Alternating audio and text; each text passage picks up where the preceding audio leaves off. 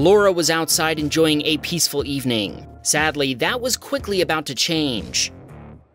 Laura told us she thought the pickup was going to hit her and her dogs, but thankfully it swerved at the last moment. Instead, it hit the two vehicles parked in front of her house. We're betting that was a little too close for comfort. The pickup driver pushed the Miata out of the way before driving through the yard and what looks like a ditch. They eventually managed to get back on the road and took off. Laura has tried everything she can think of, even going on the news, to find the driver responsible. The only other lead she has is the red paint the pickup left behind on one of the vehicles. So far, she hasn't been able to identify the driver, but she hasn't given up.